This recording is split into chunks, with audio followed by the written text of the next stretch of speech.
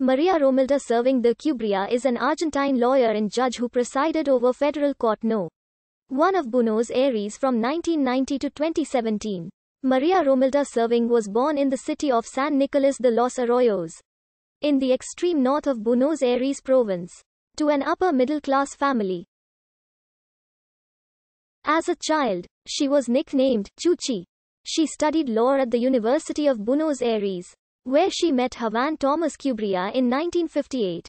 1 year later they were married, had a son, and he was appointed military attaché in Rio de Janeiro, where the couple lived for 2 years.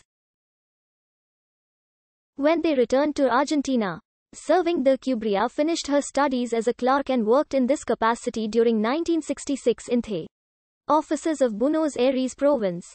When she had her second child, she decided to finish law school with her brother, who was also attending. She began her judicial career, working her way up from the lowest position to that of official defender.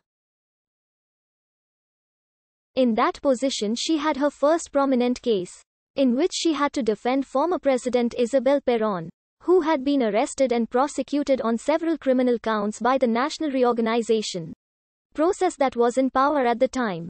After Perón was overthrown by the dictatorship, her husband, who was a captain of the Air Force, was forced into retirement by the decision of General Ramon Agosti. Later she was named Judge of Minors, and there she took charge of several cases of appropriation of children, being the first to return children to families of the disappeared. She was later investigated for having designated minors for adoption in an irregular manner, similar to that which caused fellow judge Gustavo Mitchell to resign in November 2011. Servini disputed the allegations and questioned the impartiality of Judge Norberto Mario Oyarbide. In the 1980s, she was subrogated judge in a court of higher education. There, she presided over the Puccio family's case. On the 19th of November 1990, then President Carlos Menem appointed her a national judge in Criminal and Correctional Court No. 1 with electoral jurisdiction. She presided over the case known as Yomagate, which accused Amira Yoma, the president's sister-in-law, of laundering money from drug trafficking. In 1992 she filed a judicial appeal to censor the comedian Tato Boz for a satirical sketch he was about to perform on his television program. A civil court ruled in her favor, and the order not to use her name was applied to the well-known humorist. In response, a chorus of celebrities dedicated a song with the refrain, Judge Baru Budu Budiyar is the greatest there is. On the 9th of November 1999, Servini questioned Michael Townley, a former member of the Dirección de Inteligencia Nacional.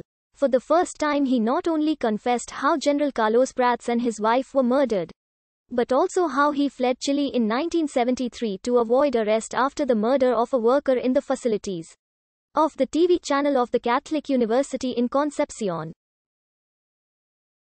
The latter deed earned him admittance to immediately join the DINA's secret squads.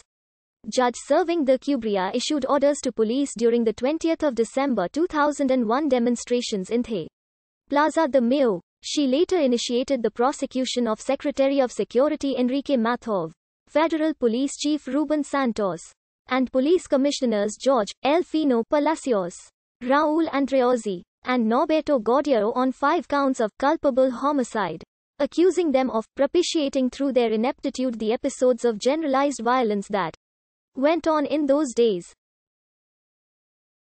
In 2008, the judge filed an appeal to block access to any information and images of herself existing in the search engines Google and Yahoo that did not have her consent. However, the National Chamber of Civil and Commercial Appeals decided to withdraw the request in June 2013. Judge Servini issued the Rizzo ruling which declared unconstitutional the reform of the Magistracy Council, called Democratization of Justice, by the ruling party. The decision was later confirmed by the Supreme Court.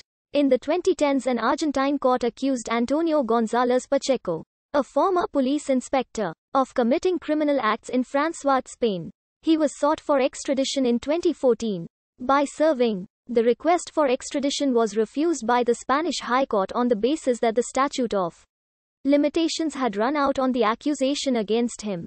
In September 2013, Servini opened a case to investigate the alleged baby theft that occurred, according to the complainants, in François, Spain. On the 31st of January 2014, the first complaints of Spanish residents were received after the authorization of the Argentine consulate in Madrid. In December 2015, Servini, as a result of an action initiated by the Cambiemos Alliance, issued a declaratory sentence that established a time for the end of the term of President Cristina Fernández de Kirchner, and the beginning of that of Mauricio Macri.